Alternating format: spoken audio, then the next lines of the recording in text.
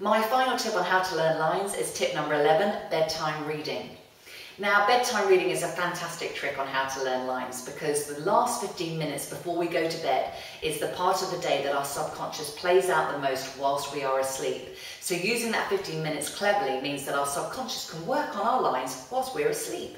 So what you want to do whilst you've looked at your lines throughout the day and been testing yourself using divide and conquer and colours and patterns and audio, but now we're going to read out loud directly from the script so that it's 100% perfect. If your brain is going to go over it again and again whilst you're asleep, you want it to go over the perfect version.